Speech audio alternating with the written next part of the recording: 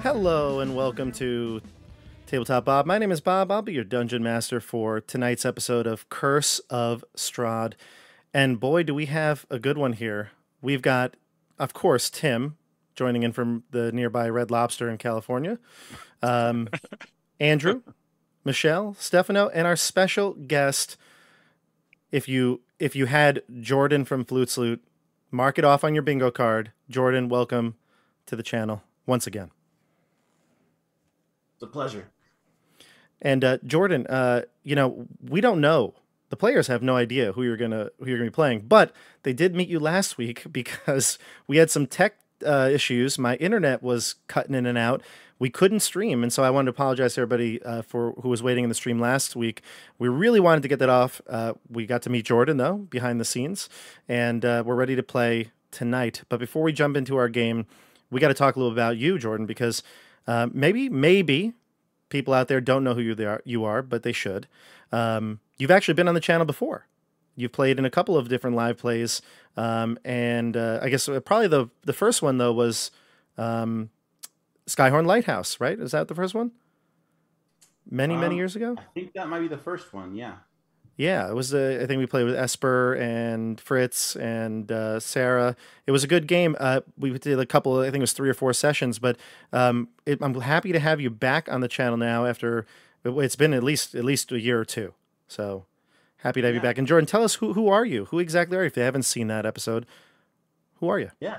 So I'm Jordan. I am from the Flutes Loot YouTube channel and website, and I'm based out of Utah, so I'm joining a bunch of Bob's friends from seems like all over. I didn't actually get a good read from who everyone is, but assume a lot of New Yorkers. But I am a seasoned DM, and I really like improv. I do improv comedy shows most Fridays out of each month, at least when I don't have my kids to round up. And so for paying audiences, not just like some like rando group in like a library, you know. Oh no, we had to bring in the professionals. I said this is unacceptable, the level of amateurism we've got here. We need a pro, so we brought you in. Yeah, I mean I have some professional pedigrees. I mean, I've been doing it for more than 10 years, and so awesome. I like to kind of talk about improv on my channel as well as anything D&D. One of my most popular videos that people say they keep watching all the time, especially when they're starting a new campaign, is my 17 tips for better role playing based on improv principles, and it's really simple. And it's one of the first videos I've ever made. So I'm kind of like a block of wood when it comes to my charisma. My hair's weird, but the content is really good. Aren't those first few videos you put out there so cringe? I feel it. I hear you. I have a couple of those videos. Everybody here remember Avernus? Oh my goodness. We had no idea what we were doing. It was crazy. So we've evolved. You've evolved. I love your channel. We first met you reached out to me because we were doing work on Candlekeep Mysteries, and we were doing all those Candlekeeps that nearly killed me here on the channel, and I wrote a little article for your website. And for those of you who don't know, Flutes Loot, we'll link everything down below, the YouTube channel, the website, all that good stuff for you to do after the stream. Once the live stream's over, we'll put it all up there. Might even put it as a pinned comment, but yeah. And one thing else I wanted to touch on is here, you have a ton of Curse of Strahd content on Flutes Loot, on website and YouTube. How many times have you run Curse of Strahd as a DM? I've run Curse of Strahd 2.5 times. It feels like 3, One of my videos is a horror story where I actually had to split up the kids. Like in real life, like the people just weren't getting along with each other, that were the players, and I didn't want to just cut the campaign off, so I ended up splitting it. So it was kind of like at that point in the game, we diverged, and I ran two different games with like kind of like two different timelines where the main characters are different, and so I Oh, ran it for those people, and then one other time that didn't have a split, and so it feels like I've run it three times. awesome. And you know what? It's funny. It's funny. I feel like when you run Curse of Strahd, I've running this now my second time. It does feel different every single time. Do you get that feeling? Yeah, it's a fun campaign to run more than once because it really is driven by player choice, and they design into it a few different details that can make things go differently. And so I think it's a lot of fun in that way. Yeah, and I think we mentioned this. I mentioned this at least at the beginning of this that I've run this before, and I'm going to do some things a little different than the first time I have run it. I didn't run it on the channel; nobody else saw it, though some of the other players on my channel I ran it for in person. But we actually communicated. I reached out to you because I said, "Hey, I'm running this. I know you've run it a few times. You have some videos," and I asked you for some advice on the Taroka deck. Now, I don't want to bring it up yet because I want to save everything for the end of the stream. But let's just say that I took some of your advice for this campaign. So really, I want to be say that we can all blame you if it goes south. Sure. Okay, great. I can be a scapegoat all you want. Thank you. That's all I need, really, honestly. As since I've started this thing on streaming and stuff, I just want scapegoats, and that's why I bring in these players. So if I could always blame them for any of the failures. So thank you. Yeah, just blame me. It's all right. I usually do. I know. I usually do. I know. But yeah, so obviously we are a little disjointed today. Tim, you're traveling the world. Where are you today? Right now, this very second, I am in just south of San Francisco. Which Red Lobster is it? It's the Red Lobster in Canyon City, I believe Nice. the town I'm called in. So, hopefully the power remains better here than it does in New York. There we go. And for the rest of us, we're all kind of in our normal situations. But we think we're going to be good. So we want to jump in. Ready, go here? Sure. Okay, yeah. Right. Let's do it. All right. So as I think our name is sticking here, we're jumping into Grayscale. Look at this. Grayscale Gang. Boom. I love it. So last time we played, which was just about 2 weeks now, we ended up having quite a... And let me know the volume levels, YouTube, because just want to make sure. I always have a hard time judging the volume on our end and your end. Let me know if you can hear the tabletop audio loud and clear or too loud. We'll try to be aware of it. We left off on a cliffhanger. The group was split. Hanger. Yeah, it was a cellar hanger. Dione and Canas, Michelle and Stefano's characters, you ended up finding the orphanage of Vallaki and headed into the basement to find Anna, who was the sister of Camilla, who you had made a deal with earlier in the episode before. You found her. She was trapped, locked in a cage or in some sort of like a sewer drain, and she was presumably there for quite some time. She said that she felt like it had been days at least that she had been missing or gone down there. For Rufus, that'd be Andrew's character, and Laurent, Tim's character, the two of you ended up going to the north. You went to Lake Zarevich because you heard that a strange man was carrying a little girl, another child, out onto the lake. And it seemed strange to Angelica, the friendly Vallaki NPC you met when you first arrived. So you went there and found out that, yes, this man who may not have been had all his marbles, or perhaps was a little had too much alcohol the night before, was trying to fish and use her as bait. So you saved her, but then you encountered a werewolf on the docks waiting for you. Let's just say you escaped, but our good new friend Bluto did not. He met his fate with the werewolf. But the rest of you came back to town with the girl, and you saw your good friends, the hunters, Oh gosh, their names are escaping me now. Zoldar and Yevgeny. Yes, thank you. Yeah. And they said that they talked to the Mardikovs. They talked to Erwin at the Blue Water Inn. Said, you know what? If you want to go to the Wizard of Wines, the vineyard where they get their wine from, that's going to bring you a long way. It'd be much appreciated by the townsfolk as well as the people of the Blue Water Inn, even if Erwin's wife Danica doesn't really like you all that much.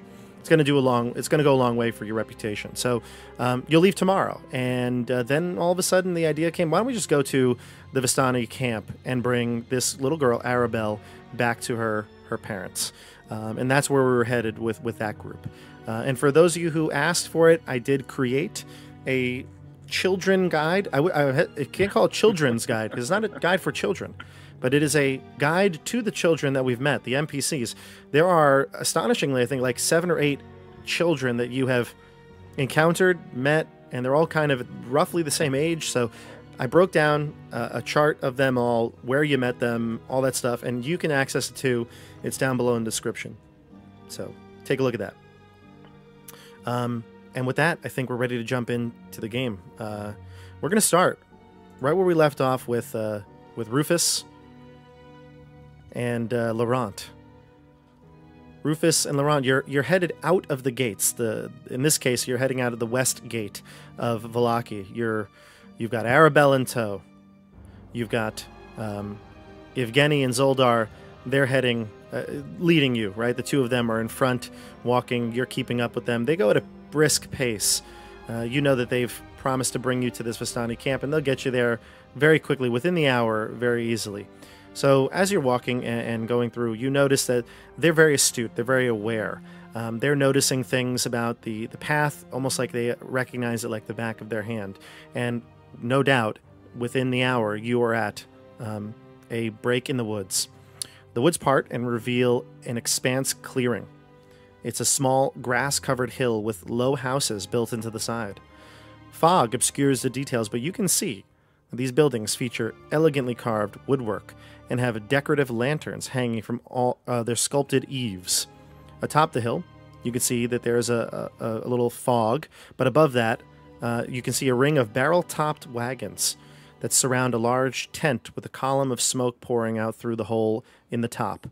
The tent is brightly lit from within, and you can see even at this distance, you can smell the odors of wine and horses that emanate from this central area. And so with that, we're going to bring it to you. What do you do? Yevgeny and Zoldar say, Yevgeny says, we've arrived here, the Vistani camp. And it's still pretty early in the day, right?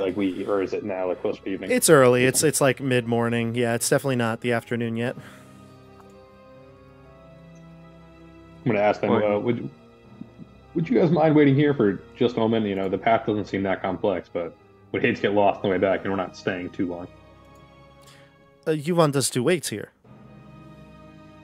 If you have nothing else to do. Oh, we intended to. We have no desire to go and speak with these Vistani. No offense, they say to you, Laurent.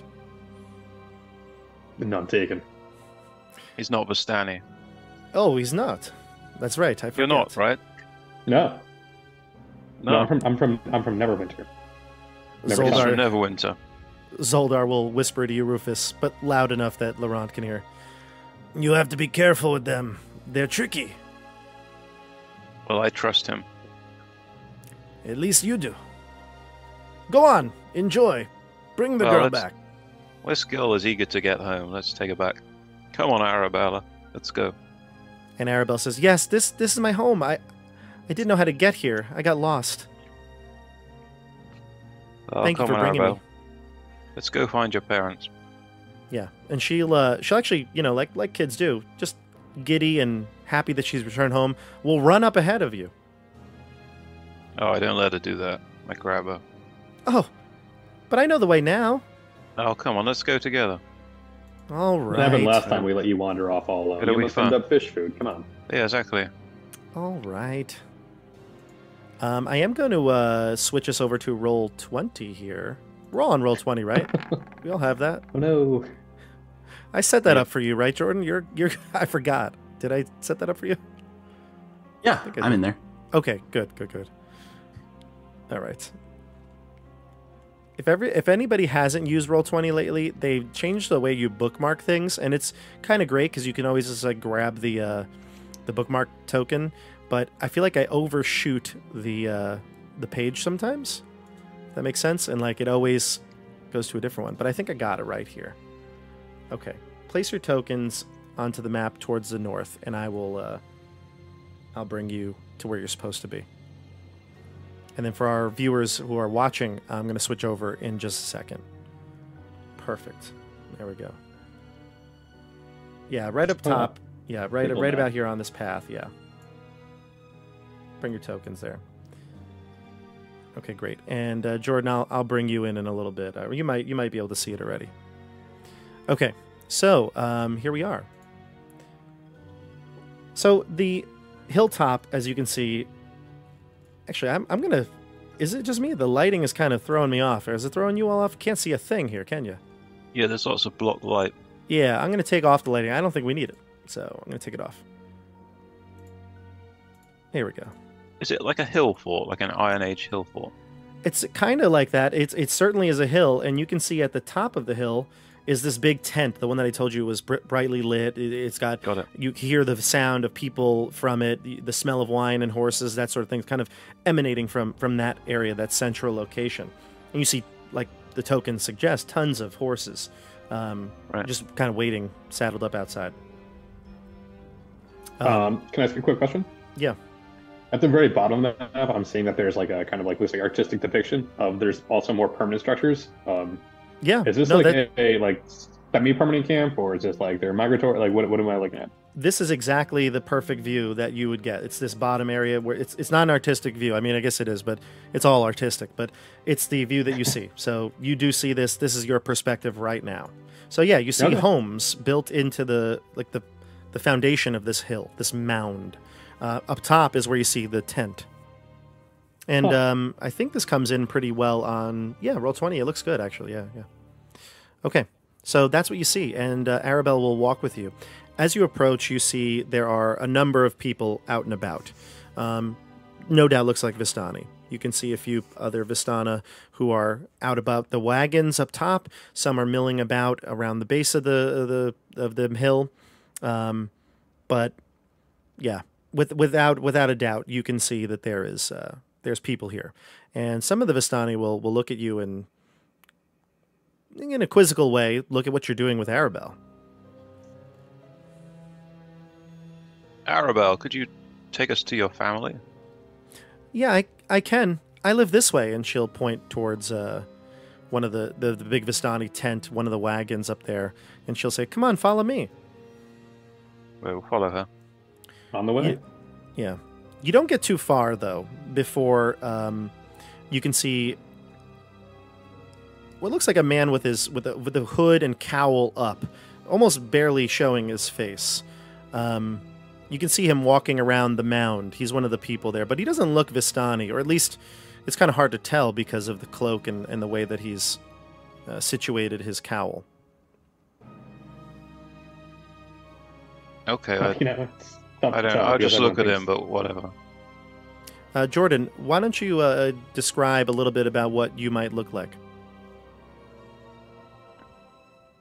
So you see a man with a slender build, obviously as Bob described, cloaking himself quite a bit. He has a long, narrow nose that comes to a point, and long hair, kind of like draped over his eyes. Kind of that early 2000s emo kind of look. Yeah, I know exactly. He doesn't walk around like he's some kind of urchin. Like he's upright and methodical and seems to move around with purpose. But there's also like a defeated kind of sorrow to his gait as he walks. And he's kind of lingering around like he kind of like, you know, like when someone's like at a party and they're kind of like not part of the in group and they're kind of like hovering outside of it, looking for an opportunity to perhaps insert themselves into the conversation. That's the kind of vibe he's got right now. Does he look elvish, like a dusk elf? He does look like a dusk elf. And Arabelle will run and actually kind of, you know, kids they don't really have that like sense of space. She'll like run right past you and brush past your leg, kind of hip checking you. Doesn't knock you over or anything like that, but she, you know, has no regard for you as she runs past. And Andrew, I know you wanted to keep her close, but she's so excited now that she's so close to her home. You want to follow? Yeah, definitely follow her. And as we walk past the hooded figure that she just so rudely hip checked, would like to apologize. Like, sorry, it's kids. I'm gonna stop. I'm gonna stop and get distracted and look at the hooded figure, like kind of in an embarrassed open mouth way. Embarrassing open mouth way. And I'm gonna call to Laurent. Laurent, the card of the seer.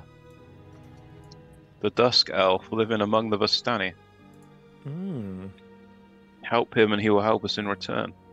Do you remember? I rack my memory, and then I wrote it down. So yes, I do remember. Yeah. Who will help an ally against the devil? Look for a dusk elf living among the Vistani. He was yes. Help him and he will help you. And slowly the dawn of realization crosses both Tim Lucas and Laurent's face. Don't you love that when you and your character are really in sync? It's art imitates life. Yeah. Right. So I'll he just gives you nod at him for now. Yeah. And Jordan, you see these two people. They do look strange. They don't look like any of the people that you typically see around here. But you see Arabelle running up towards her tent, and they're pursuing. But you see one of them. Can you describe your character, Rufus? Oh, okay. Rufus is tall. He's over 6 feet tall. He has kind of Conan-esque hair, but it's bright ginger. He has kind of red ginger hair. He's very pale, very strong, very manly, a very attractive person. But he's wearing really awful hide armor. It makes him look like a little bit of a muppet, because it's very old-fashioned. It's kind of stinky. It's also wet. So yeah. And he doesn't seem to have any possessions. He just has a kind of a fancy-looking sword, and that's about it. Mm-hmm. Or a shield, a really old shield. And Laurent, why don't you describe your character? Sure. So, kind of like a dusky olive-ish skin, like Mediterranean or like Italian, and then dark, longish hair, slightly longer than the early 2000s emo, but maybe a little bit better kept. And then for clothing, relatively simple, not wearing any armor, but wearing more of like travelers kind of clothing. And both a simple human, backpack. Correct? Both human. I'm human. Yeah, and he does have a look perhaps similar to the Vistani that you are familiar with, but something's off about him. He doesn't look quite like he fits in either. And they'll walk past you. And you hear Arabelle call out, "Daddy, Daddy!" And you can see a man exit the big tent. And he rushes to her, grabs her, gives her a big, huge hug. He's a pretty imposing man as well, actually. He does have a look of the Vistani, but kind of a gruff beard, and always looks like he has always a mean face. I want to say resting mean face, I would say, is the word I would use. Resting mean face. And he gives a real good stare as he looks down to the three of you now. Of course, Jordan, you know who this character is. You've been amongst them for many, many years. This is Luvash. Luvash is one of the Vistani who has a 7-year-old daughter named Arabelle. And she, just by being here, over the last day or so, there's been panic because she went missing. And he's been all out of sorts.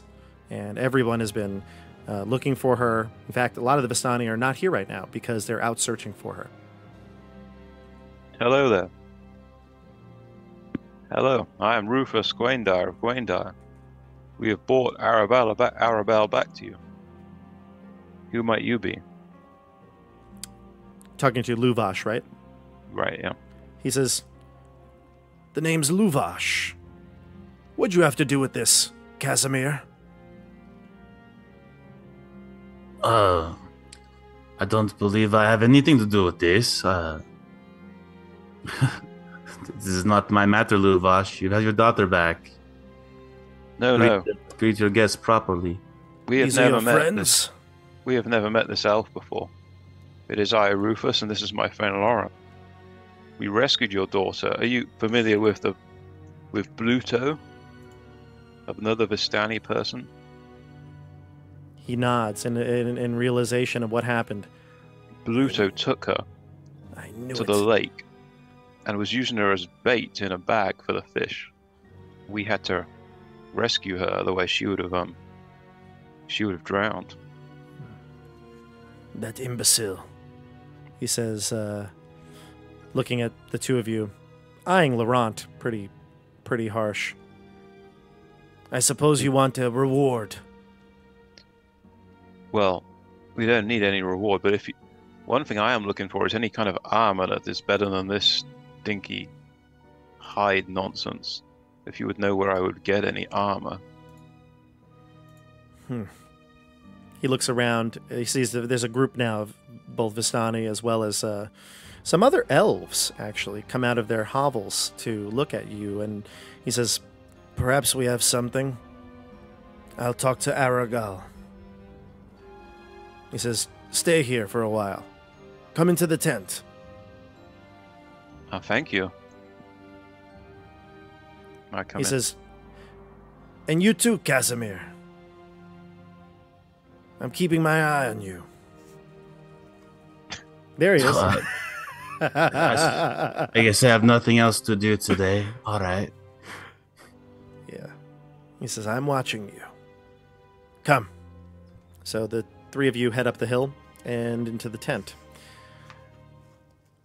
We're going to go to the orphanage now. As a nice, seamless transition happens. Canas. You hear Yune call to you telepathically. Canas, they're coming.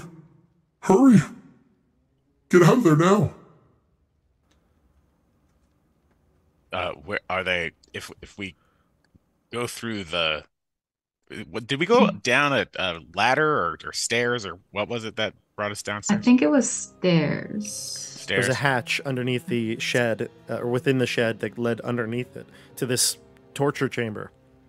If we come up the stairs right now, will we be in plain sight?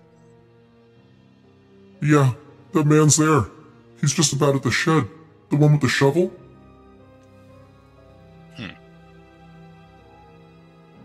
Is there a place where we could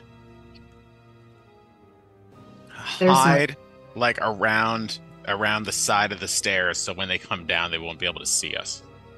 There's a pile of hay. Canas, are you very large? We could, like, in theory, just like keep the hay on ourselves. Hey now. I'm just like a regular sized human. Oh. I'm trying to get into a vantage point where I could see them come down, but they can't see me. Yeah, there's a so underneath there's an under the stairs area, so you could totally. I'm gonna bring up our map right now so you can see where you're at. Again, always tricky trying to find the right. Oh yeah, I overshot it again. Here it is. There we go. I believe you are. Yep, you're right here. Perfect. So the stairwell here has a little. I mean, you could easily fit a full human, a normal size human like yourself, underneath the stairwell. Rufus could even fit on the side of this. Yeah, there you go. If you'd like to throw your tokens in here just so you could see, you can move them, put them into the right here. Or I could do this for you. Let's bring in Kasimir. Let's bring in. Whoa, Casimir's token looks awesome. Yeah. Nice. Let's bring you right here. You're just witnesses. You're not actually doing anything. But yeah, you can hide right under the stairwell if you'd like to, Canas. Okay. Yune, where's the woman? Madam from Mayor? Yes. Excuse me. What happened to your voice? Madam from Mayor? Yes. I don't see her. I think she's still in the cafeteria, yelling at all the children. Okay. Dione, Yes, Canas. I'm gonna go hide under the stairs. I suggest you come too. As soon as the man comes downstairs. The man is coming. He's come. Yes. Oh, of course you can't hear. Oh, Jesus. Yes, he is coming. He is coming very soon. I suggest we go down the stairs, and as soon as he comes down, I am going to cast darkness in this room. So you will not be able to see. And Anna, I pick her up.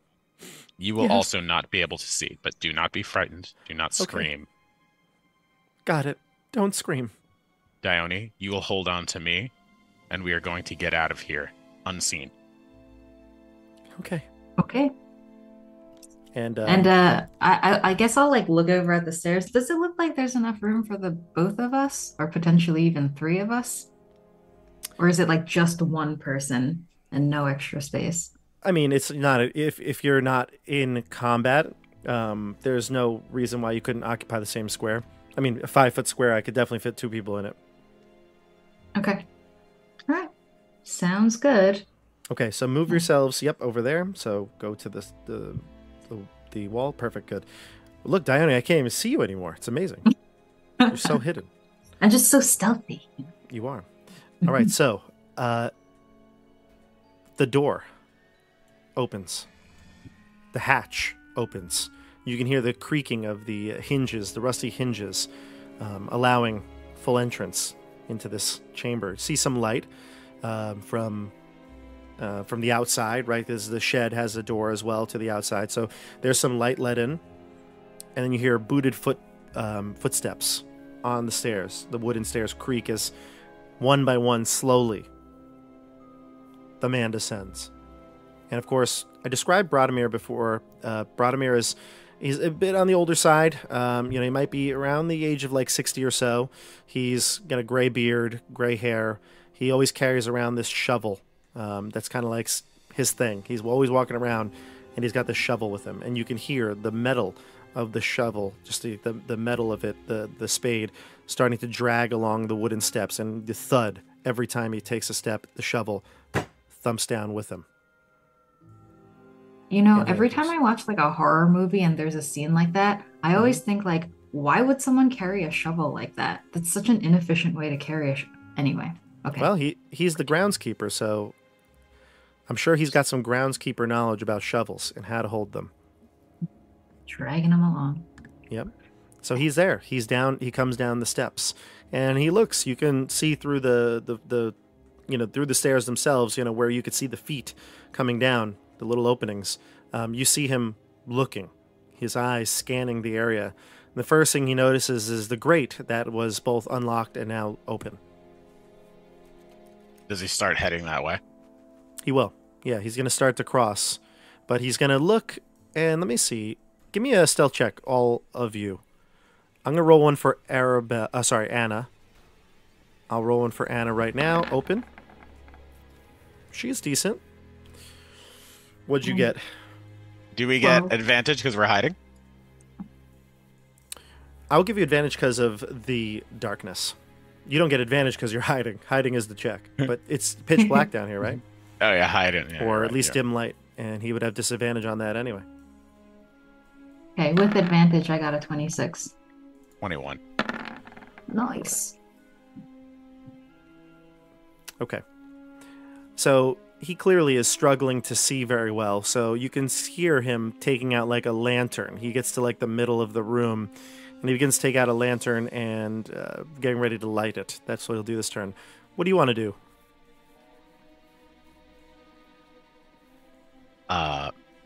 So here's what I'm going to do now that he's in the center of the room. I'm going to cast darkness in the center of the room, which is a 15-foot radius. Darkness is 15 foot? Yes. I thought it was bigger. Is it not? Well, it's a 15-foot radius. Oh, so 30 feet. Gotcha. Yeah. So 30-foot diameter, yeah. It's most of this place. So there it is. That's where I'm essentially casting it. Right on him, basically. Yeah. Okay. Let's see. Does this have any verbal component or no? Oh, shoot. It totally does. Yeah. Okay, give me another stealth check. This time, it's not about advantage. You're saying something out loud. So go ahead. Give me a stealth check. See if you can whisper it, but articulate it enough that the spell will be cast. Okay. Or at least hide it enough. Yes. 15. Okay. That will succeed because I rolled poorly for him. Okay. So you cast darkness, and then he'll light his lamp, and almost immediately, as he's lighting it, no light shines. Mm-hmm. And he curses to himself, mumbles. We're okay. You're getting at out this now? point, we're running up the stairs, and, Okay, and I told Dione to hold on to me. yep, and I'm and so holding is Anna. Anna. Yeah, exactly. Mm-hmm. Yeah. All right, so the two of you run up the stairs, and you hear him as you're going up the stairs, and he hears the floorboards creaking, the stairs creaking. I mean, wait, get back here! And you hear a thud as he runs into one of these pillars, and he's like, "Oh, get back here! You're not supposed to be here!" And he'll try to make his way over there, but he's kind of lost. The two of you get up and into the courtyard. You can see there's still a commotion at the cafeteria, maybe, like I said, maybe like 60, 70 feet away from the shed. You see Madame Vermeer is just, kind of yelling. You can see Yune in raven form swoops out the window. Finally, she's chasing him with like a broom. And she'll see the three of you in the courtyard. Damn it, Yune. I couldn't. That was the I couldn't wrong do it any time. longer, Canas. I couldn't do it any longer. She had the broom. Yune, that was the wrong time to fly out. You didn't tell me not to. If you had to estimate the distance between us and Madame Vermeer, how far would you say she is? It's like 60 or so feet, 2 movements to get to the cafeteria. Because remember, that's the back of the entrance. Let me actually see if I can put you there. Let's see. I have to switch us to another page. Yeah. Mm-hmm. Yeah, there it is. And I think you're on this page, or at least most of you are. Yeah, that's perfect. So, yeah, there we go. So you're like 60 feet away from the entrance, which is right about here. That door. That's the door that Madame Vermeer is at. Okay. So while she's still like far away enough, I presume she can't hear us if we speak in low voices. So I'm gonna lean over to Canas and I'm gonna say, Canas, I think perhaps Anna did not act on her own. Why would some small girl want to see some bones? Perhaps Madame Vermeer made her do this. I think we should take her for questioning. Are you talking about Anna, the child that's with you? Yeah, like if we assume that she stole the bones, why would some kid want some bones? Oh. So Dione thinks perhaps she did so under the coercion of Madame Vermeer or someone at the orphanage. Is that the presumption? I don't remember. I don't think that. Well, maybe that is. Maybe it is now. Well, we saw a lock of blonde hair, and the only two people that we've seen with locks of blonde hair are her and the other girl, her sister. Camilla. Yeah, I don't have my notes with me. Camilla. Thank you. So right now, Madame Vermeer sees you at the door, and she says, "You bring that child back here now." I don't think that's going to happen. We're taking this child with us. Yulia. I grab. Oh, go sorry. ahead. Go ahead. No, you go. I just like I grab Anna's hand and I slowly start backing away. The way to get out, it would be to go around the building at this point. So you'd have to go, probably to the east or to the west, and just get to the front gate again. Because you're encircled by that wrought iron fence. Right. Okay. I grab Anna's hand and I slowly start side shuffling. Okay. Towards, So you start to like make the a run west. for it. Yeah. Mm-hmm. Very slowly. She won't give chase, but she will call out to Yulia, who's inside, and she's like, "Get the children up to their dorms now. I want attendance taken. Everyone accounted for." And Yulia, you hear her inside, and she's like, "Yes, madame. Come on now." And she's wrangling the 20 kids that are in the mess hall and bringing them up. And she says, "I will be watching for you. The mayor or the burgomaster will hear about this." Well, I don't think the burgomaster will want to hear what we saw down in the shed. She'll narrow her eyes at you, and she says, "This won't be the last time we meet." Listen, Madame Vermeer. You don't have to tell the burgomaster anything. And we don't have to tell the burgomaster anything. As you know, in Vallaki, all will be well. Isn't that correct? All will be well. She ruffles her nose, scrunches her nose, and she says, "Yes, all will be well." And she'll slam the door to the cafeteria and lock it.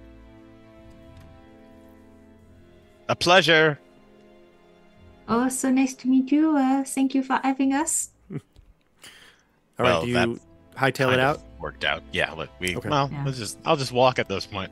Yeah, I thought. I was trying to go unseen, but you do hear the screwed shovel. it up. No, you do hear the shovel from the shed still. It's clanging against the hatch. It seems like he's gotten out of the darkness. All right, man. I'll make a quick pace. Okay. Come, you know. You fast walk around the orphanage Yeah. and get to the front gate. Okay. All right, so you get onto the main streets and you head back towards the Blue Water Inn, which is where you left your companions. You said you would meet back there. Okay, so we jump back to our friends at the Vistani camp. Woo! All right, I'm going to keep our big faces on now. So, the Vistani tent. Outside the wagon, you can see are several empty casks of wine. From inside the tent, you can hear the crack of a whip, followed by the howls of a young man. You can see campfires, 3 of them, filling the tent with smoke. And through the haze, you can see 6 Vistani passed out on various places of dead grass. A barely conscious and shirtless teenager hugs the central tent pole, his wrists bound with rope and his back streaked with blood. An older man is there talking with him, seeming to just kind of taunt him in a sense. And he looks like someone you recognized, Tim. This is the same man that came in that first night at the bar you were at. You were playing cards, typical card game, and he dropped the letter that told you that the burgomaster requested your help. It's the same man. Noted. He doesn't seem to look up from what he's doing. He's having some small words with this tortured youngster.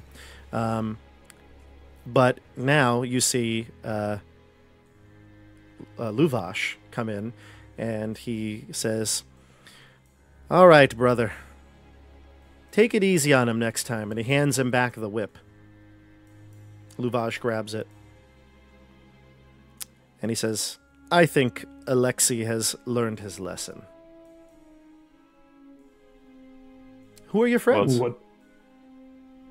Who are your friends? And Luvash says, "Thankfully, they brought back my daughter." And you see Arabelle come out from beside his leg. She seems unfazed by this, like this might be a regular occurrence. What is the lesson Alexei is being taught here? I hope it has nothing to do with the missing Arabella. No, no, no, nothing of the sort. Aragal says he's a charmer. Let me. I think I have artwork for him. I'm gonna see if I could bring it up for you.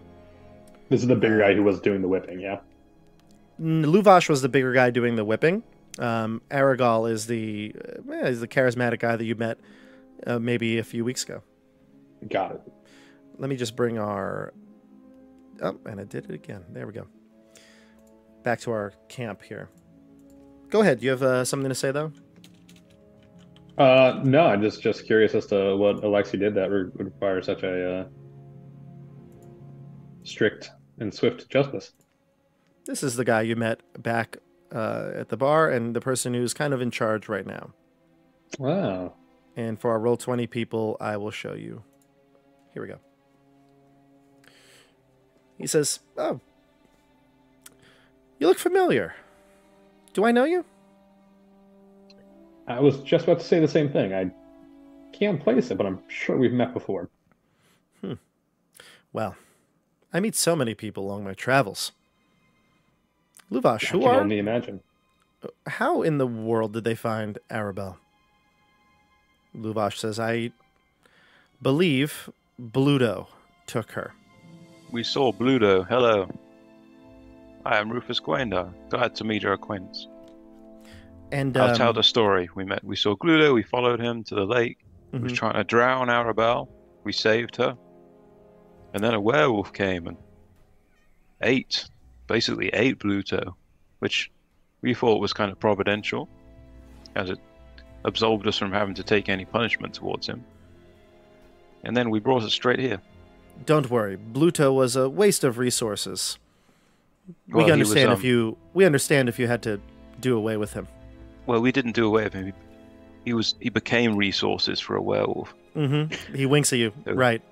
He Werewolf. provided those resources back in the end. Werewolf. Got it.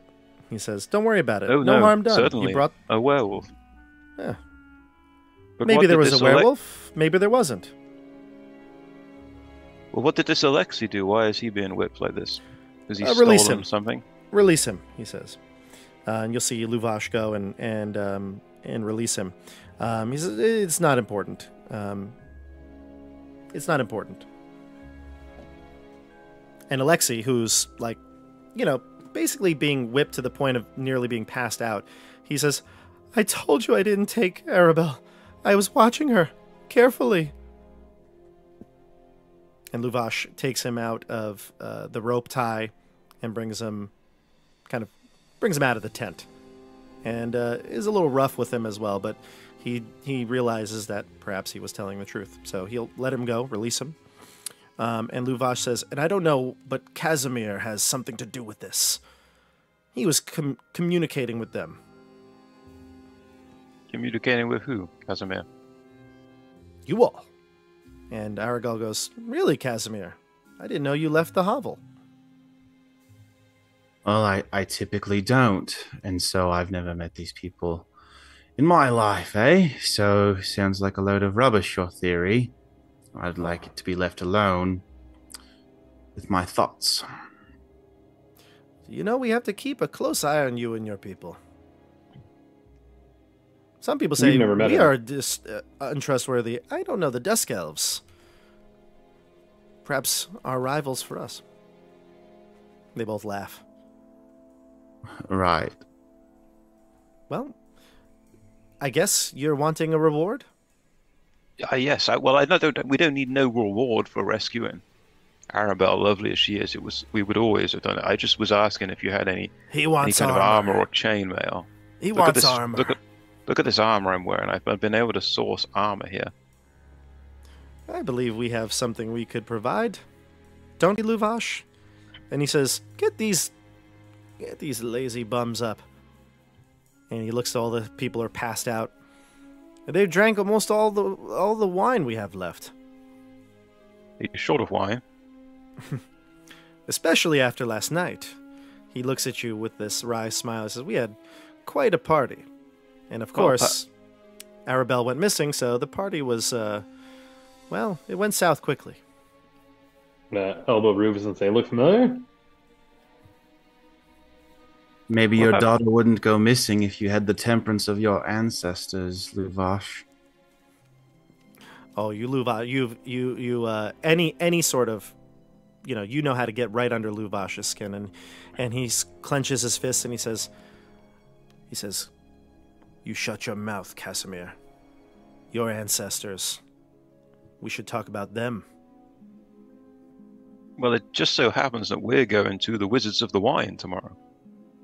So perhaps we can bring some back for you. Aragorn's like bright-eyed. He's like, "Whoa, excellent! It's about time somebody took on this brave expedition." Yes, we're going to go and sort it out. I mean, I would need chainmail in order to do that, or some other form of better armor to brave the wilds. oh. Kasimir, is this your idea? Is this just an excuse to get out of here? Oh, do you want me to leave? Oh, I thought we were getting cozy in here. But I do recommend, if you're going to give them a reward, to get on with it. And if you think I'm one of them, then I think you should give me a reward too. But if you don't think I am, I think you should just drop that all out right now. Well, I know you're not smart enough to do something that clever, but just remember that we're always watching you. You can go to the Wizards, but this will always be your home. Well, we've never met him before, but Kasimir, would you like to come with us? Well, do you think that I could we could have a mutual benefit, and so I wouldn't mind getting to know you a bit more?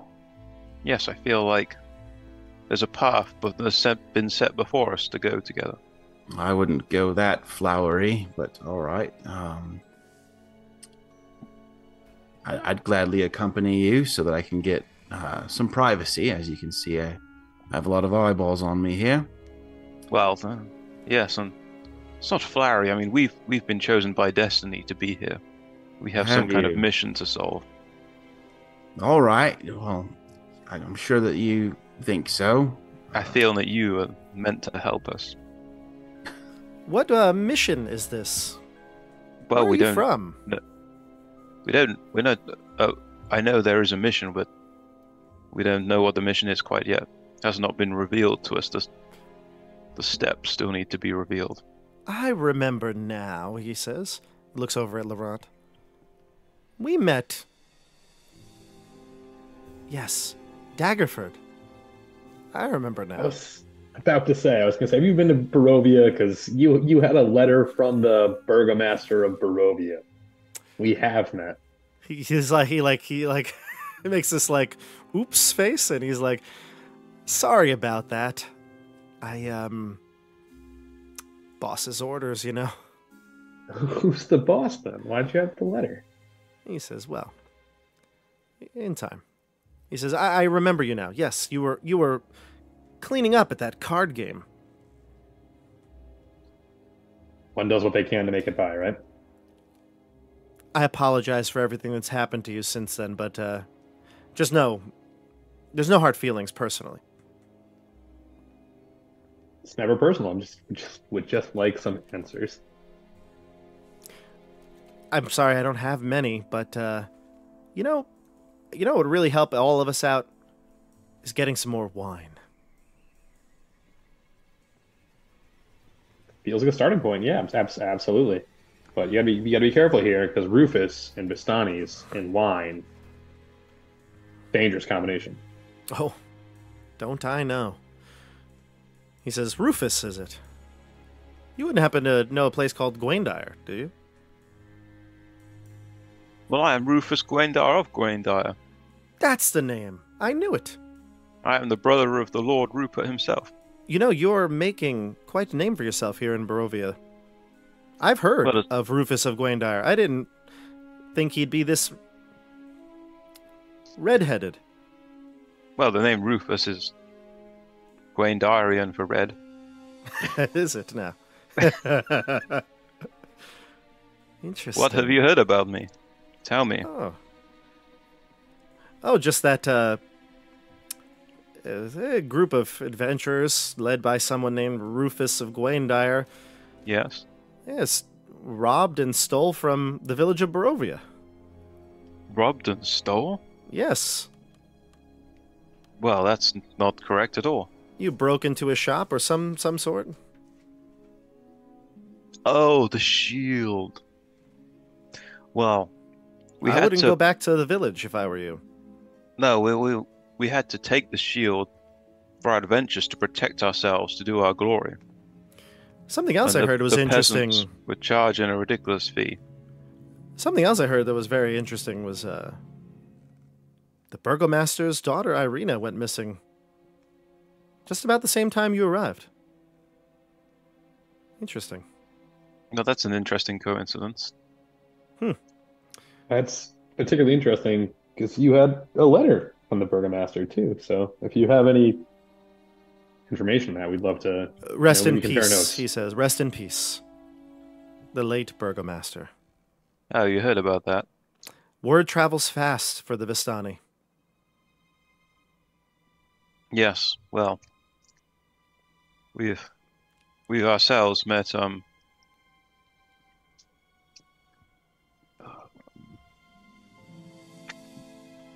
who was the Vistani person we met? The seer lady. Oh, Madame Ava. Madame Ava. Madame Ava. We ourselves are close friends with Madame Ava. Tell me, did she read your future? We spent the night in the camp with her. Interesting. He seems to be taking mental notes right now of all this. And, did she enlighten you?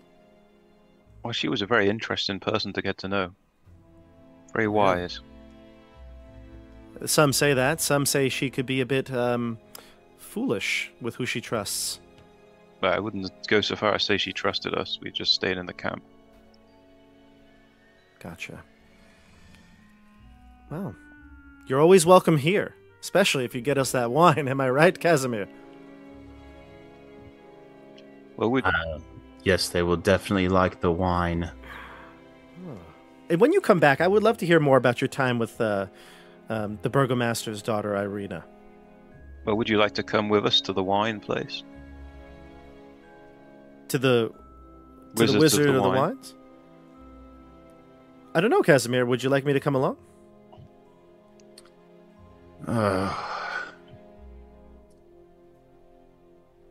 No.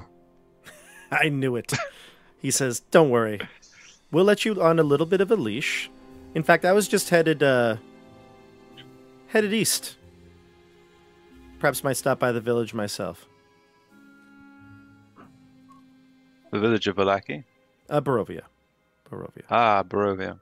Yes. I'll be telling everyone the good news that the wine will be back anytime soon. Perhaps I'll stop by Ravenloft and let everyone there know as well.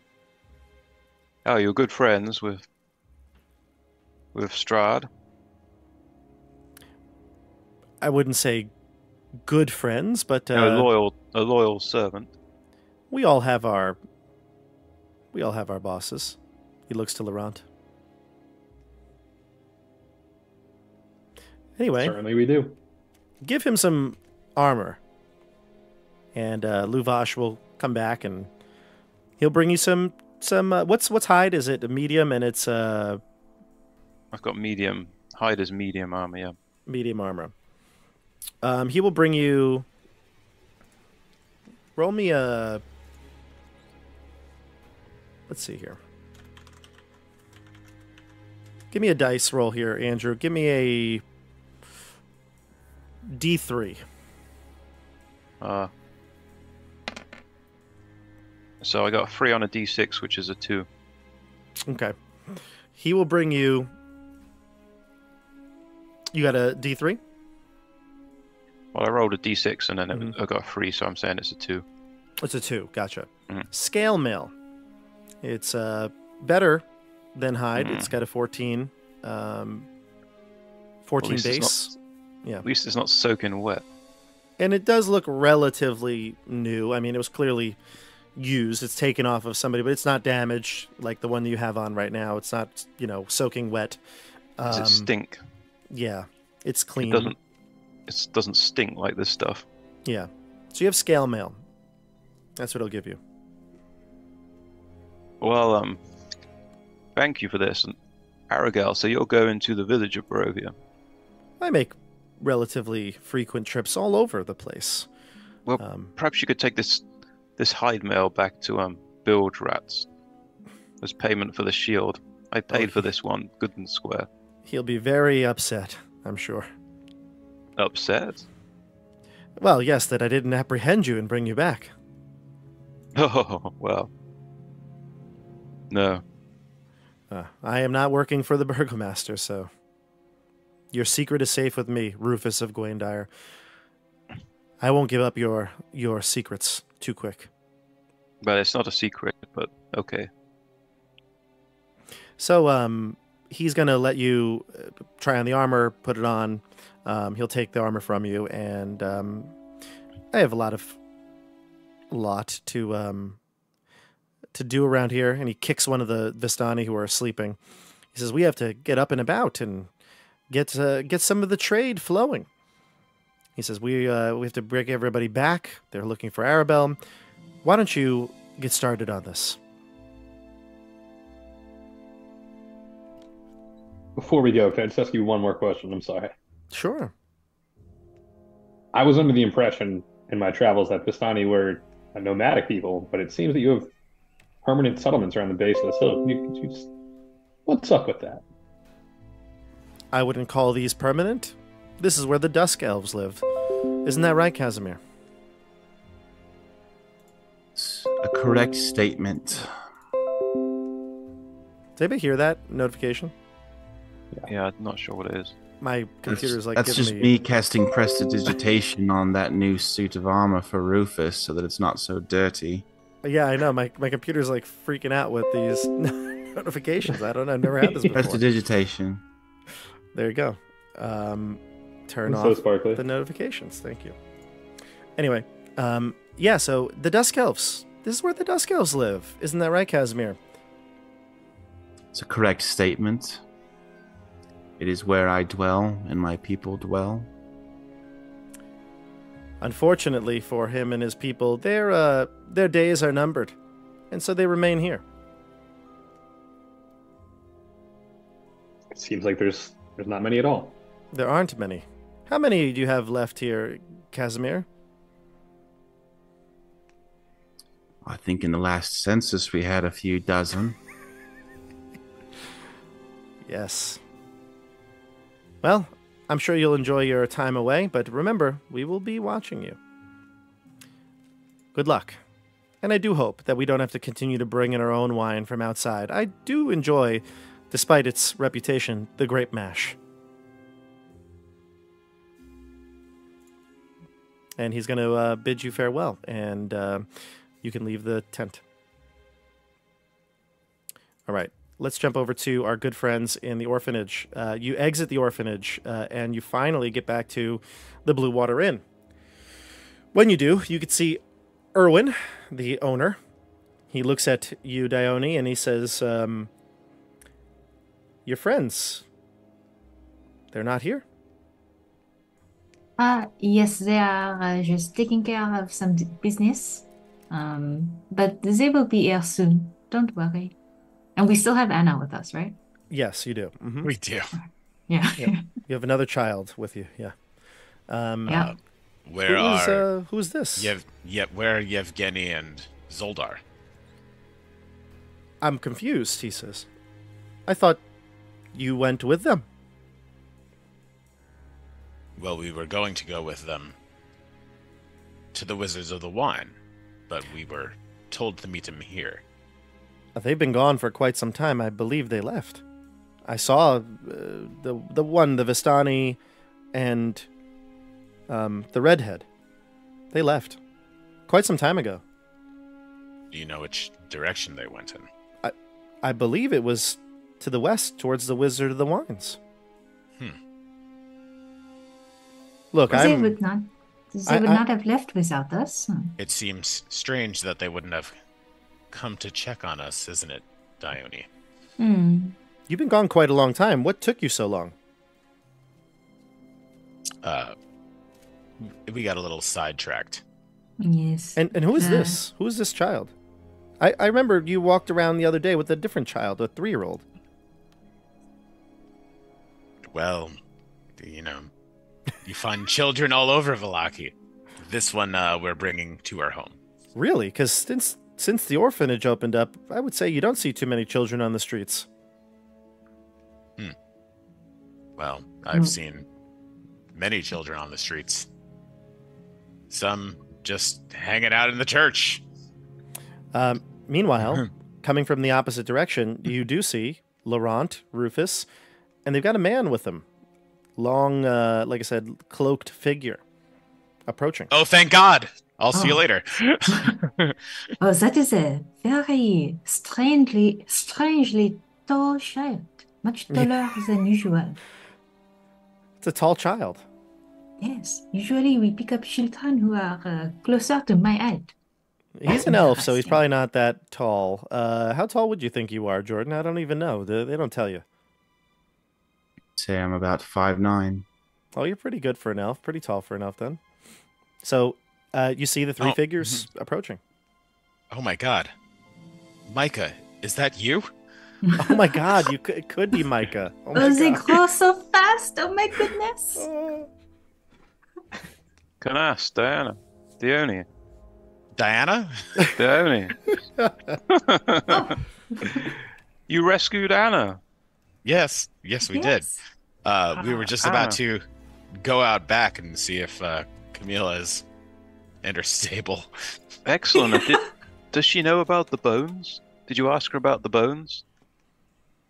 Not yet. We just got out of a very scary situation, so not yet. Why would she know anything about bones? Well, first, let me introduce our new 7. Our new companion, Kasimir. Hello, it's nice to meet you all. I'm Kasimir. We seem to have an errand to go get some wine together. I've been cleaning your companion's new armor that he was rewarded with. Oh. And he seemed quite uncomfortable with his previous adornments. Oh, I see. So are you like a servant? This is your job? No. I'm actually... it doesn't mean much, but I'm the leader of the Dusk Elves, what remains of us here in Barovia. Kasimir was a Dusk Elf living among Vistani.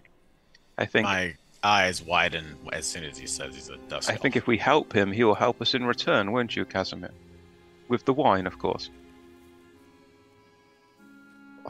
Yes, I think I have a... I have reason to believe that you seem quite intent on doing something during your stay here in Barovia as the new crop of adventurers. What do you aim to do? Save as many children as we possibly can. Yes, this is our 3rd. Oh, or our 4th. I don't know. Maybe like 7th? 7th. Yeah. 7, 8, 9? This is Maybe not we a are land. going for a clean baker's dozen. This is not a land that values children, I will say that. Listen, Kasimir, we are still learning the ins and outs of this place. Have you lived here your entire life? No. Ah. I was, my people in Strahd, back before he changed, were at odds with him, and simple tale says he conquered us, and the Vistani, they were a different people back then. Took us in, and us people with no home, we found a home amongst them. Times have changed for them and for us, and so it's been a tough life, let's say, and just here I am. Well, how old are you? I must be. It's tough. I stopped counting, but You must be Some- hundreds of years old. let's ballpark it at 500. And how long have you been here in Vallaki? Maybe 400. Oh, Long time. Yeah. well then, you've seen Long time. many a Burgermeister pass here in this godforsaken village. So I will chime in one thing here. So Kasimir, you've definitely been to Vallaki. I don't know when the last time, and you can totally decide this, but you haven't probably been here for quite some time. It's you know, you tend to have stayed away from most of the settlements for the most recent, probably modern future or modern times. But you know, it's up to you. I've got a question, and I'm not sure if it's an in-character question or not. Does that mean that, like, my understanding is that time has been, like, kind of, like, stuck in a loop in Barovia? Does that mean that Kasimir is not stuck in the loop and, like, recognizes the passage of time? That's sort of a theory that you have. I don't know that you've actually discovered that. I think there was certainly this was all kind of brought up when you realize how old the attire was, like all the how the clothing and things that were like very outdated, like hundreds of years we've outdated. seen, like, the streams of adventurers go by, and everyone seems like, oh, look, another crop of adventurers, even though, like, it should be, like, hundreds, if not thousands of years have passed for that number of adventures to, like, pass through here. Well, you can ask this to Kasimir, but that procession of the dead that you saw in Barovian's cemetery, that's of like all time. So, but go ahead. You can go back to in character. You could ask. I think Kasimir might have some. So, Kasimir, Hey. time is complex. It's not I'm a so simple complex. Okay, well then please explain it to me. You want me to explain time to you? We're going for a walk. We've got time, you know? All right. Well, time is a construct to give our mortal brains some sort of semblance of order amongst the chaos. It helps us track things and we take note of it, but to the higher powers, it's nothing to them. Space and time, nothing. If your body didn't entropy and fade away, would time even matter to you? Well, Time is only marked by those that pass away. in Gwaindire, we had the most fantastic golden clock in Castle Resplendent that I enjoyed to look at as a boy. I often contemplated time while looking at that clock. Was that explanation just off the top of the brain, or did you write that down? I have a lot of time to contemplate. So, off the top of me head, I suppose, but it's a well-used head. Noted. Listen, Kasimir. Do you believe in fate? Fate? No. It's like time. I can explain this one. I get this one. That's great. Thank you, Laurent. Well, listen, Or if I after did the believe last- in... Sorry. after the last 400 years, it seems that you may have had a goal here in Barovia at one point in your life.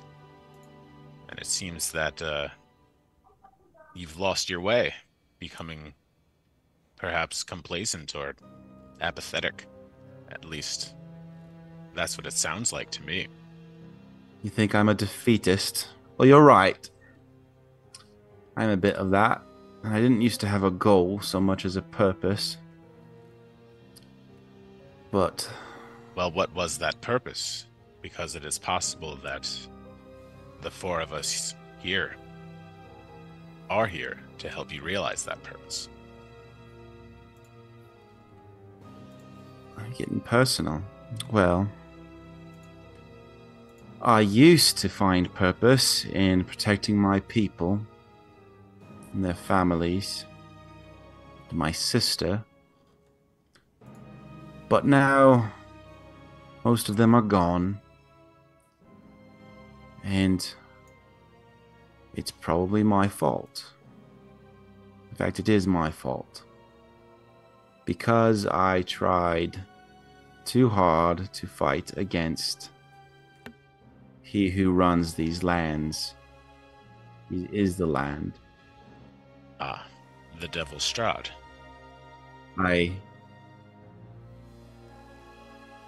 You see, well, you fancy yourselves the ones who arrive and triumphantly go up to that castle and slay the Lord of the Land, Strahd von Zarovich? Is that your goal, or are you really just trying to save children here and there? Because I can tell you, while a noble goal doesn't get you very far. Well, my goal is to get out of here. And it seems the only way out of here is through him. You don't want to make a deal with him or some other plan B? Well, Just kind of kill Strahd? I don't quite have a plan. But in the meantime, I do believe that for whatever reason that the four of us are here is the same reason that we have met you. Well, I don't believe much in fate, but I've been having some dreams recently. Convenient timing from my deceased sister. And I've been doing research, so I may seem like just a defeatist, but I've been a busybody.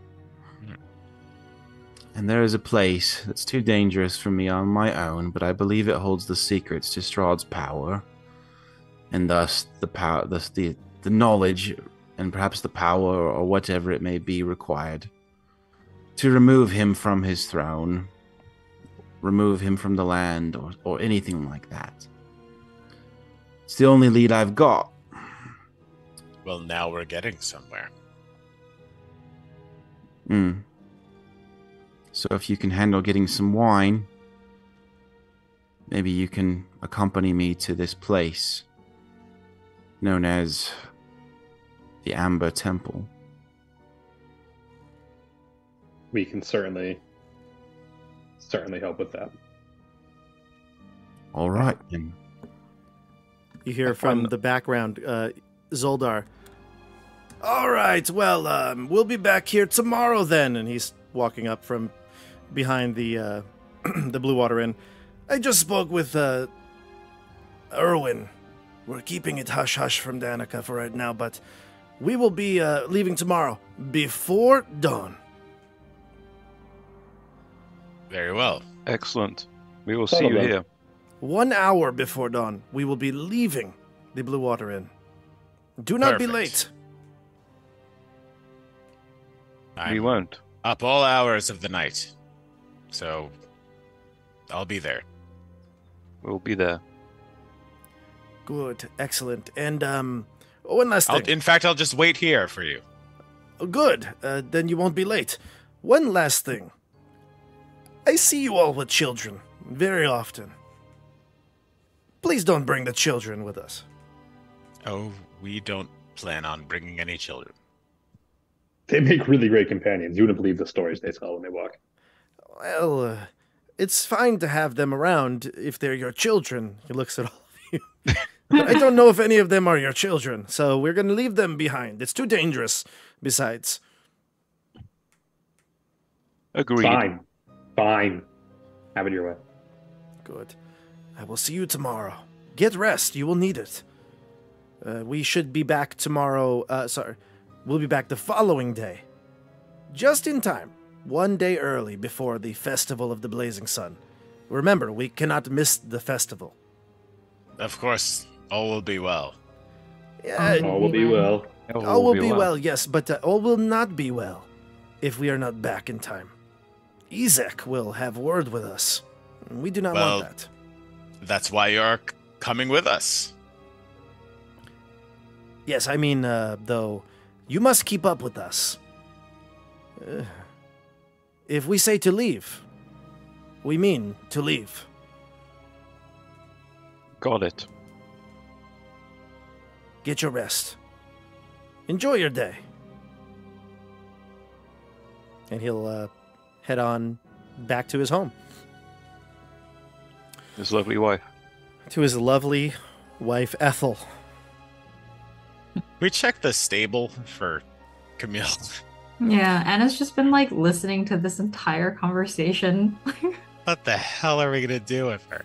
To be fair, I Let's think go to the Anna... stable now.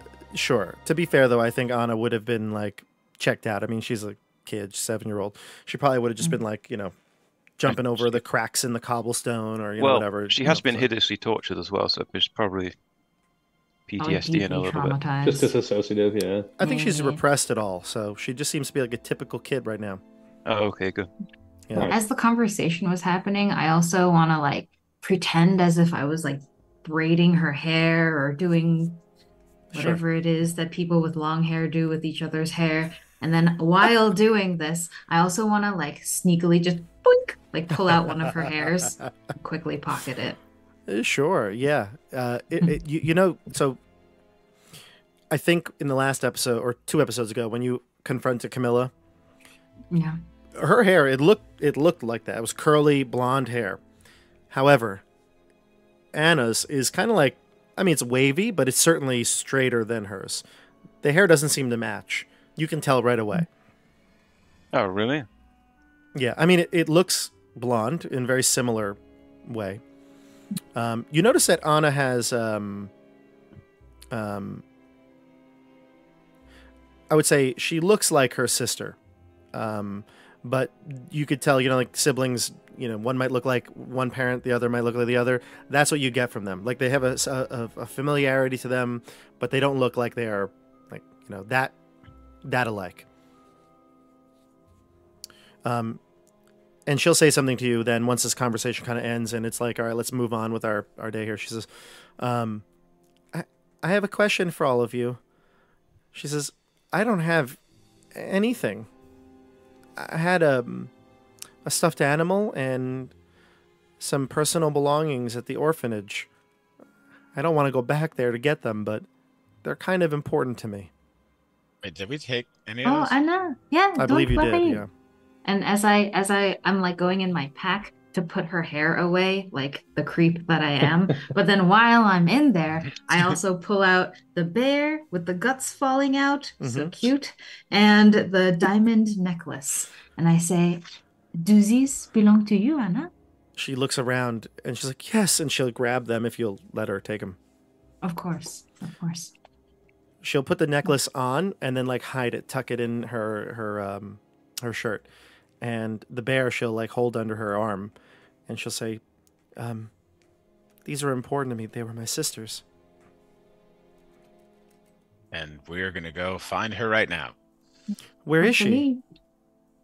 Hopefully not too far from here. Hopefully. You head around the... And Anna, I have a gift for you. And I pull out the little Russian dolls. When you open one of the smaller ones in there. You bought those? It's no fun. Yeah, we did. Is Noblinsky. Blinsky. It's no fun, is so. no Blinsky. You bought those? I don't remember you buying the Russian nesting dolls. Did you?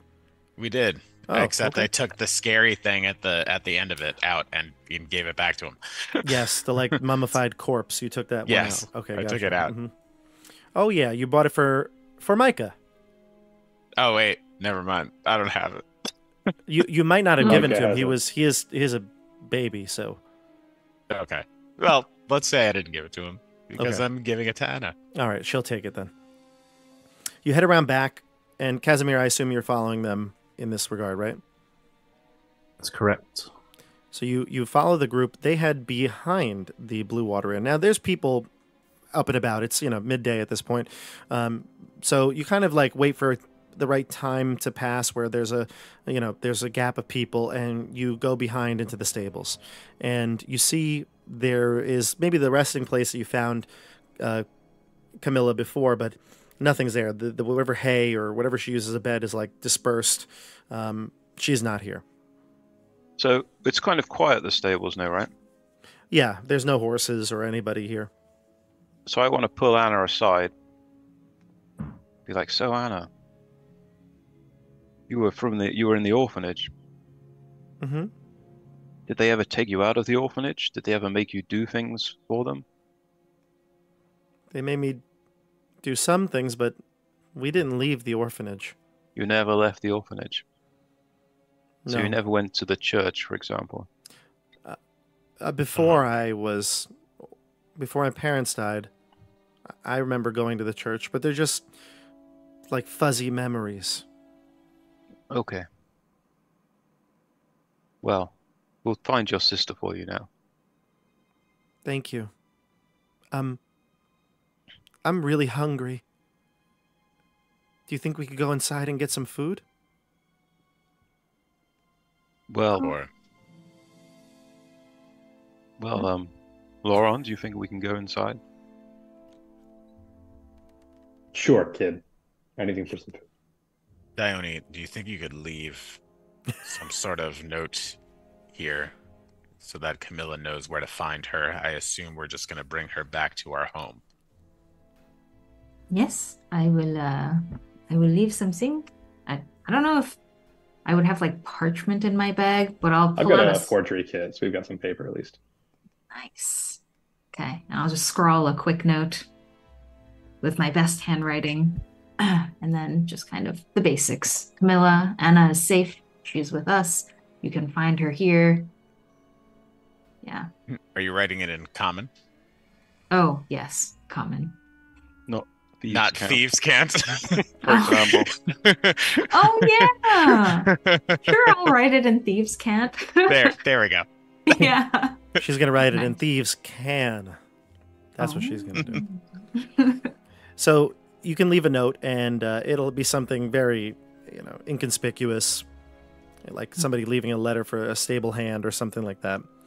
And you'll leave it where you found her that first night. Yeah. With directions to where we live, because I'm assuming we got to drop her off now with Irina, who has to watch over her 2 children. Right. Yeah. The note ends up being like a whole short story about like a pony that was lost in the woods, but then found its way home and has like a happy herd. And yeah, it's a whole thing. Thieves can't. Perfect. You enter into the Blue Water Inn then to get some food, Yeah. and almost immediately, Erwin will see you, and he's at the bar, and he looks around. There's a few patrons in, but it's relatively quiet in here at this point. And he comes up to you and goes, "Listen, to the whole group, I apologize, but my wife does not approve of some of you being here. And I think it'd be best, I know you're going to help us get the wine, but maybe if some of you weren't here," and he looks to Dione and Laurent. Do you want us to help you or not? I do, but you know how it can be being married sometimes. Now, I don't mean to make a scene, but I'm gonna get my voice louder, like I'm trying to make a scene. Mhm. But we are here to feed this orphan child. So, I'm gonna wait outside because my people aren't welcome here while you feed this orphan child. But we're not gonna pay for it. Give me a persuasion check. I will. I will give you advantage Thank you. as you are playing on the orphan. You're playing the orphan card. Playing the orphan card. I'm playing the orphan card and definitely not the Vistani card. Just call out your number. 22. Oh yeah. He looks around, and the few patrons that are there, maybe the 2 or 3 tables with Velaki citizens, look up at him, and he's like, "Thank you. Of course, we'll get her whatever she wants," and he'll bring her in.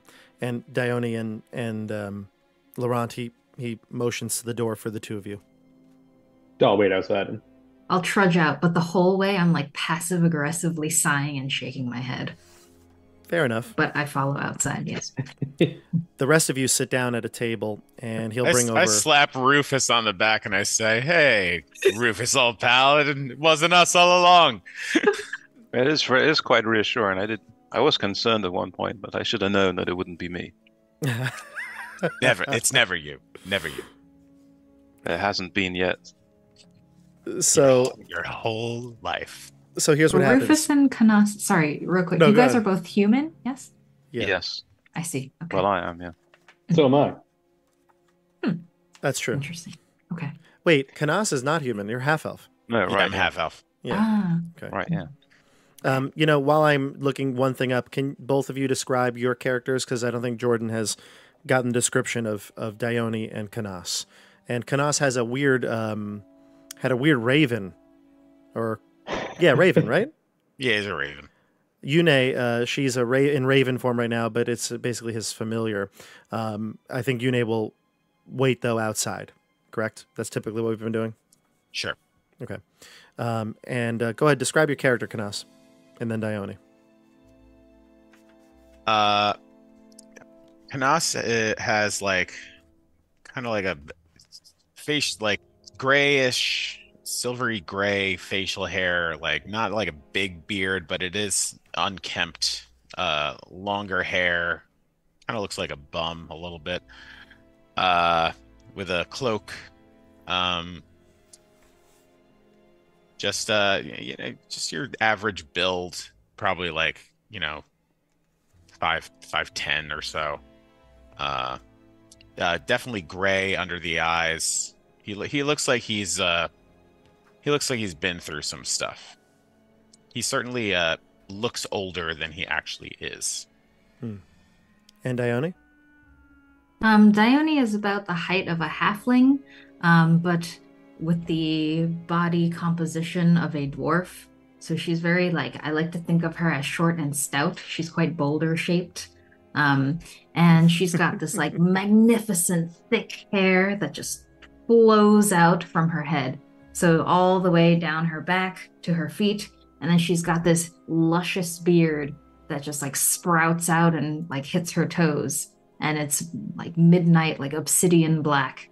And so from far away, she just looks like a small black bush, just shuffling along. But she's also very agile. So it's a weirdly agile, boulder-shaped black way more cloud. agile than she should be. Yeah. Yes, exactly. So the two of you exit.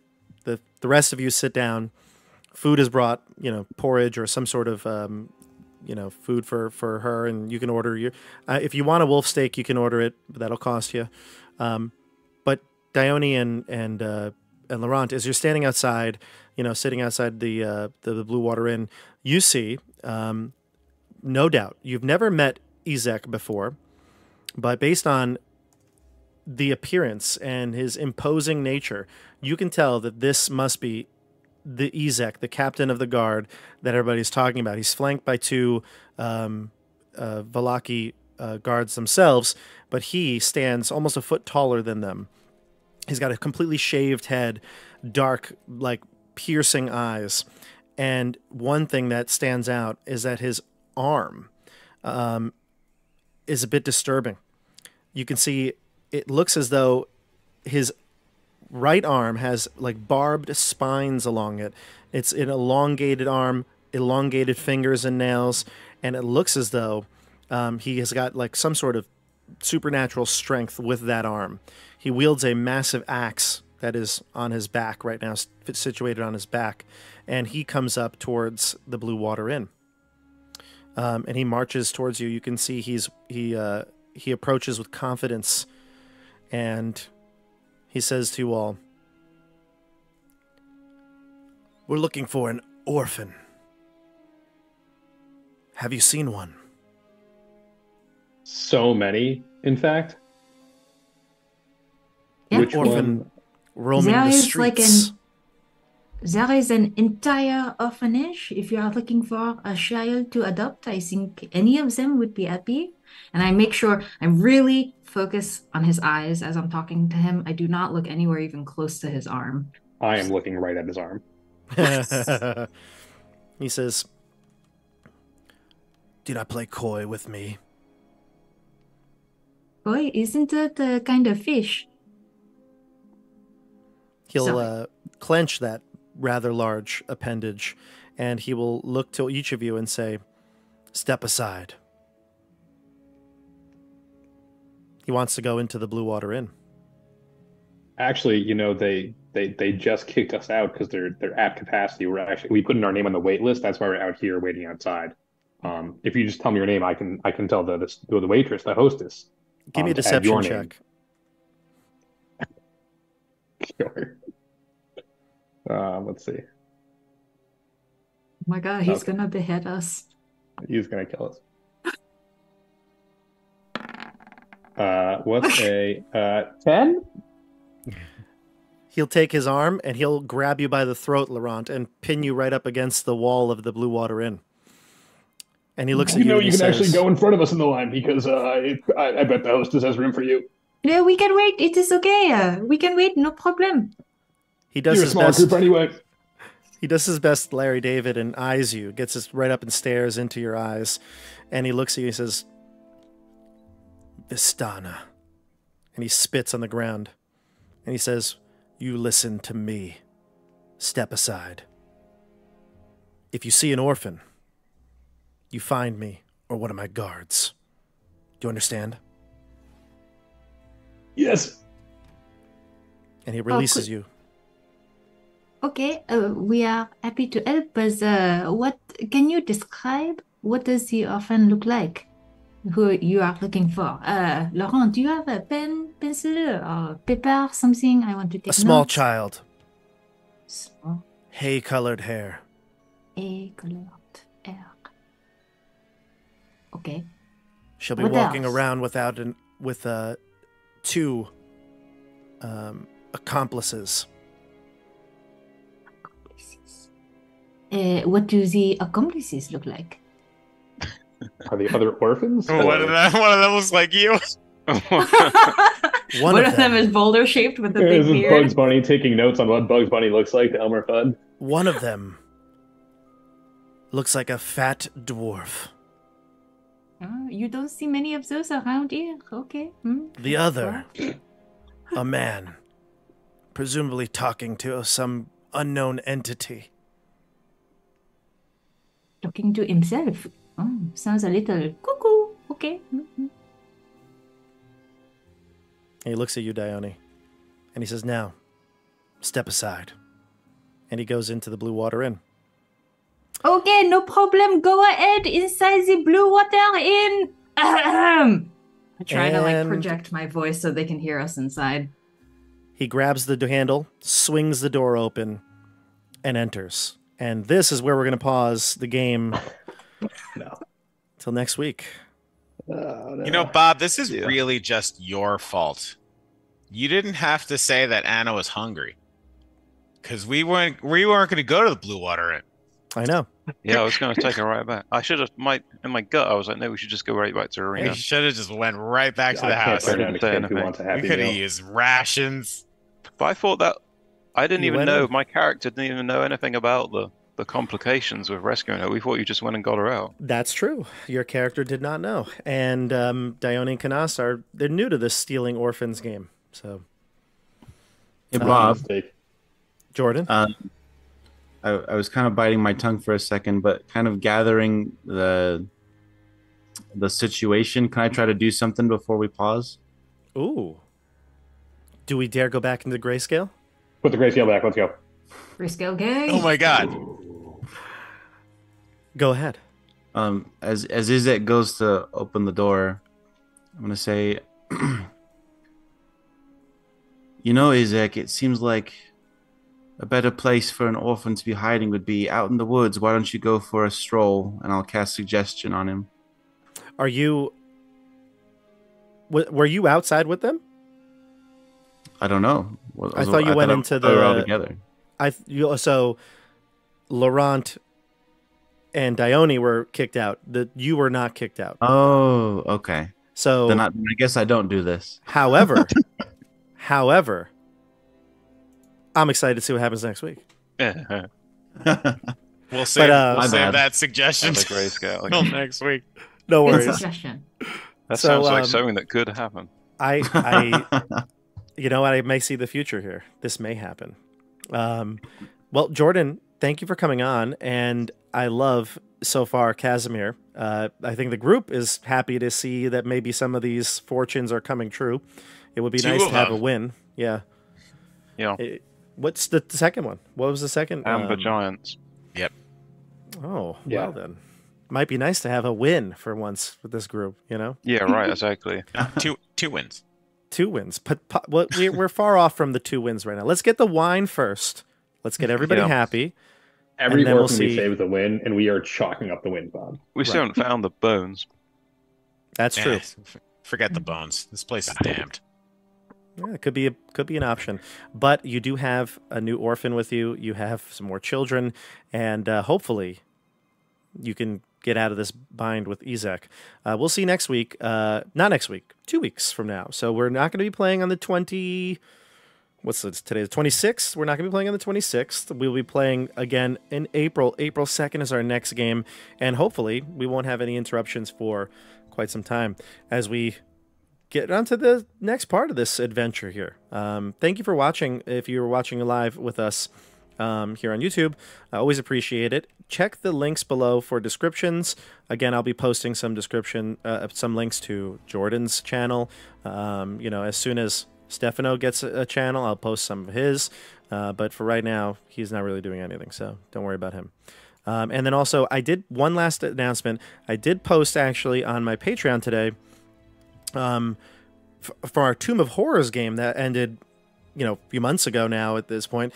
I posted my DM notes for how I kind of started that story, the introduction to it.